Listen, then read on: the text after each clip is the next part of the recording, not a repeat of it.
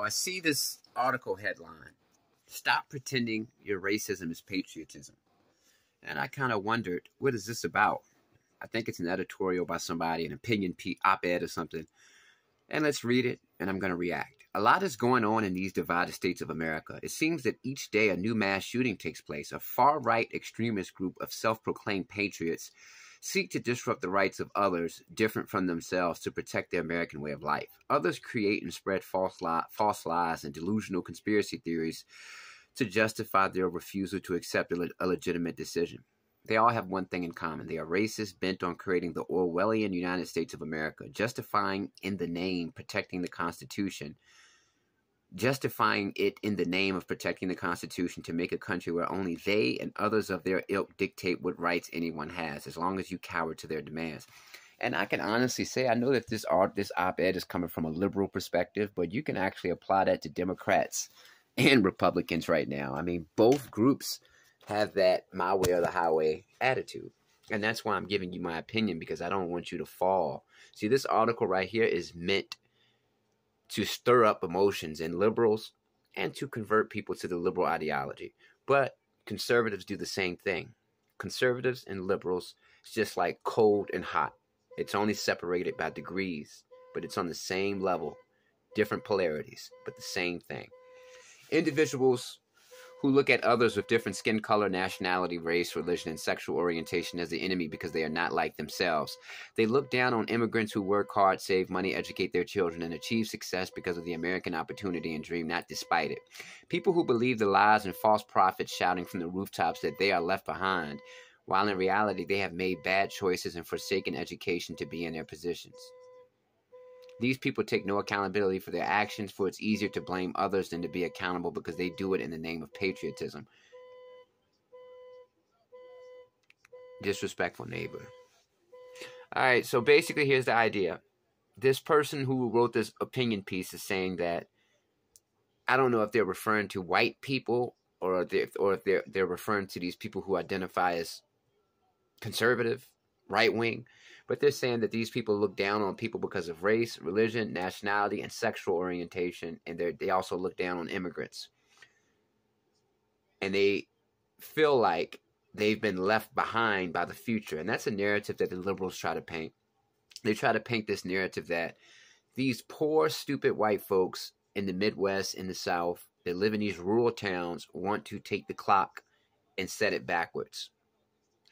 These people are upset because the American dream is not only exclusive to white people, it's exclusive to anybody.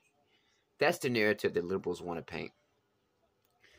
And liberals aren't really interested in genuine solutions to make the lives of minorities better. They want to defend immigrants, alternative sexual orientations, minorities, because that's their base. Those are the people that they expect to go vote for them every single time.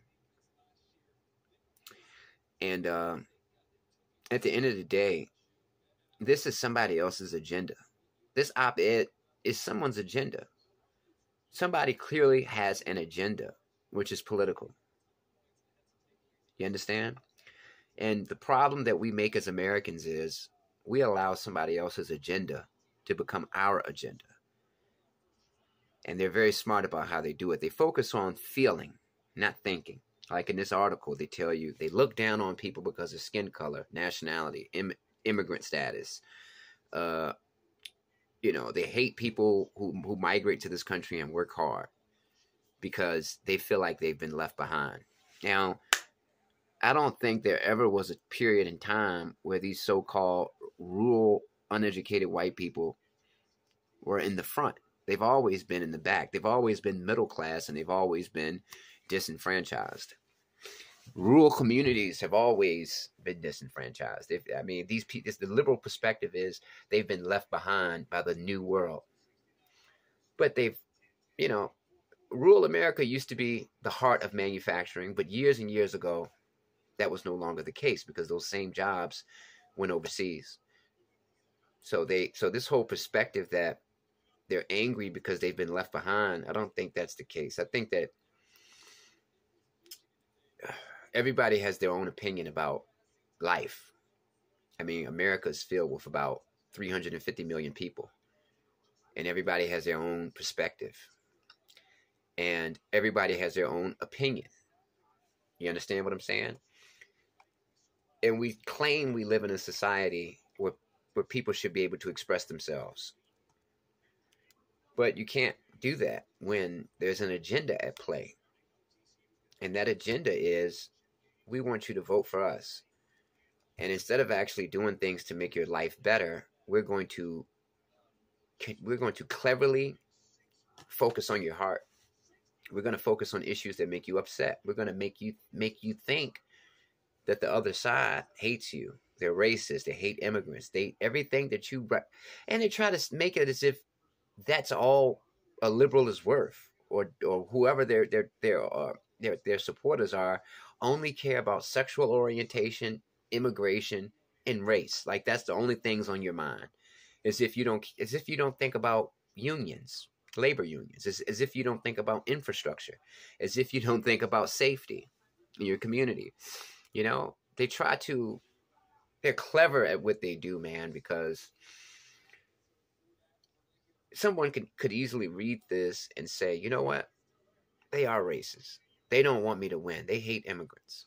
And it's like, okay, that's somebody's perspective. That's somebody's opinion. Somebody who wrote this opinion piece thinks that everybody is racist on that side. But they're saying that these are the people who are not open-minded. These are the people who are painting everybody with a broad brush stroke. You know, these are the people who are putting people in boxes and stereotyping people. But the liberals do it as well. The liberals also do it. I mean, both sides do it. This is politics. The whole aim of politics is make the people feel instead of think. That way you can get them to go to the polls. You understand what I'm saying? They're trying to figure, they think they understand what a liberal wants. They think that they know, okay, a liberal only cares about protecting LGBT people, race, and immigration. No, that's the agenda of the political establishment. An American citizen is more than just a liberal or a conservative. And everybody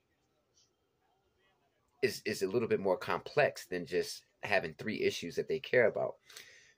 But like I said, this is somebody's agenda. And what they're doing is they're promoting their agenda. And we can't ever forget that. You know, I think it's ridiculous for somebody to say those white people are not open-minded. Those white people are very stereotypical. They don't want immigrants to succeed. They don't want black people to succeed. But the people who talk about them, these liberals, they're painting them with broad strokes. You're the one saying, well, they all look down on immigrants. They're all racist. I mean, so the same thing that you claim they're doing to you and your kind, you're doing to them. You're doing to them. And in politics, why do you think there are only 2 choices? Liberal, conservative, Democrat, Republican. Because they run everything and they control everything. If everything was really about free speech and free expression, we would have more than just 2 options. So obviously, these 2 parties are trying to cram everybody's mind into their camps. They're fighting for our minds. But we only have 2 options? So you mean to tell me an American citizen, the most free country and most diverse country in the world, all we care about, all we think about, all we care about, the only issues that matter to us, what we feel as human beings, what we feel in our soul, can only be manifested in 2 parties? 350 million people can only squeeze themselves into these 2 tents? So it's a game. Both sides are playing a game to win your heart. They're not trying to win your mind. They want to win your heart, because if they win your heart, you will be acting off emotion instead of what's best for our country. Peace.